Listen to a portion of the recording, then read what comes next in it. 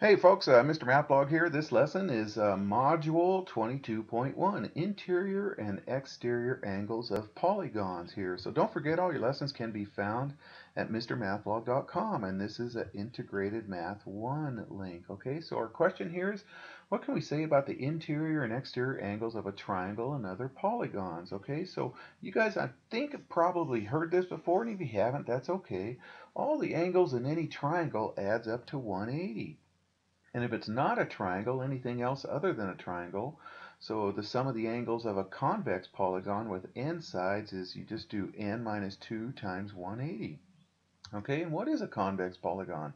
Well, convex polygons are the ones that we work with most of the time, are those that don't cave in. If they cave in, they're called concave polygons. So here's some convex polygons. This is looks like a pentagon right here, and this side is 1, 2, 3, 4, 5, 6, 7. This is a heptagon. We'll talk about that in just a little bit. Okay, these are both convex because they don't cave in. Here are concave polygons. This is a concave quadrilateral. This is a concave 1, 2, 3, 4, 5, 6 hexagon. You see how they cave in on the inside? These are concave right here. So we will work with these, but most of the time we'll work with these guys. So this lesson we're talking about convex polygons, okay? All right, so a regular polygon is a polygon that's equilateral and equiangular, and that just means all the sides are equal and all the angles are equal. Okay, like a stop sign. A stop sign is a regular octagon, 8 sides. All the sides are equal, all the angles are equal. A square is a regular quadrilateral. All the sides are equal, all the angles are equal.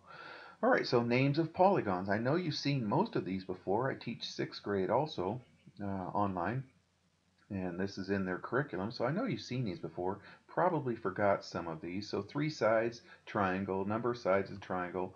4 sides is a quadrilateral. I'm sure you heard of that. 5 sides is pentagon. You heard that. 6 is hexagon. 7 you probably forgot, heptagon. Okay, 8 is octagon. An octopus has 8 legs, so octa means 8. Have you heard of the octomom? That's a lady who had 8 tuplets, kids. Anyways, 9 is nonagon, probably forgot that. 10 is decagon. There is no name for an 11-sided figure, so we'll go to 12 and then we'll stop there. 12 is 2 more than 10, so do for the 2 more, dodecagon, okay? Anything else, we just call it an n-gon. So an 11-sided figure would be called an 11-gon. A 23-sided figure would be called a 23-gon, and so on. Okay, so determine the unknown angle measures. Okay, so here, we got to do count the sides up, which is the same as the angles, and do the n minus 2 times 180. So I'll just start here and go counterclockwise. 1, 2, 3, 4, 5, 6, 7, 8, 9. There's 9 sides, so n is 9. So we're going to do 9 minus 2 times 180. 9 minus 2 is 7. 7 times 180 is 1,260. So we add all those up and make it equal 1,260. Go ahead and solve for x. You get x equals 158. Okay, the second one here, there's 6 sides, so 6 minus 2 times 180. 4 times 180 is 720, so add them up to 720, solve for x. Now x here is not the answer because the angle measure is x plus 10. It says determine the angle measure, so the angle is 107 on that one, okay? All right, so an exterior angle of a triangle or any polygon forms a linear pair, a straight line with an interior angle. Okay, so can you see this outside angle and this inside angle make up this straight line right here? So linear pair. So angle 1 is an exterior angle right there. Okay, and the other 2 angles are called the remote interior angles. So these angles that don't form the linear pair are called the remote interior angles with respect to this exterior angle, okay? So angles 3 and 4 are remote interior angles.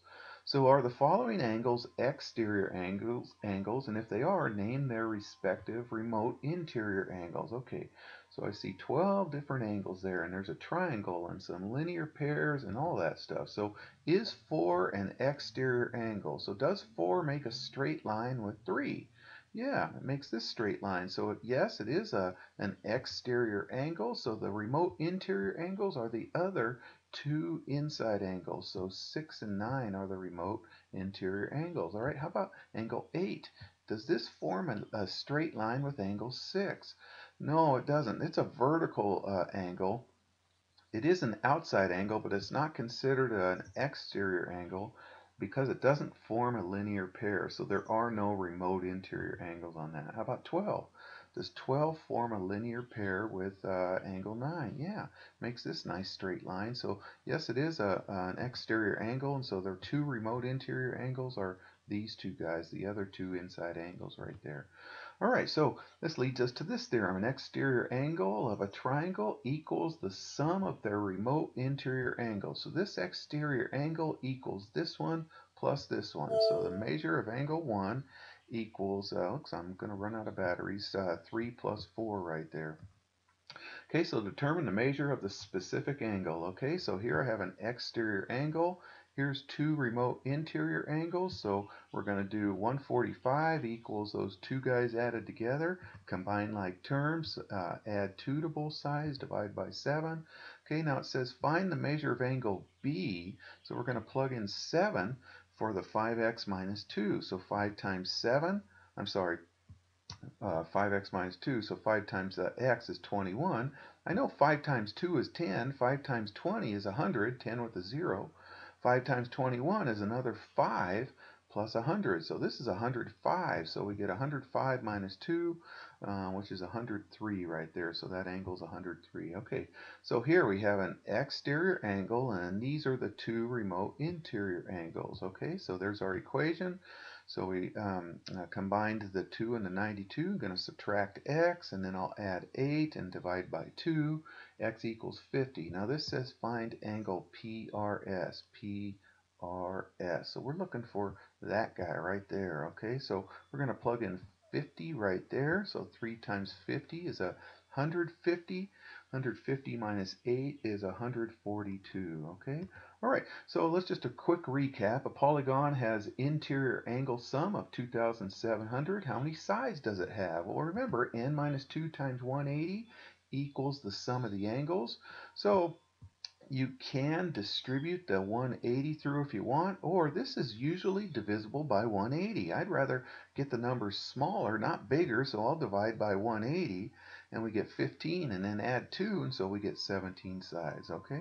All right, if you are in my class, I would probably assign you that. Take care.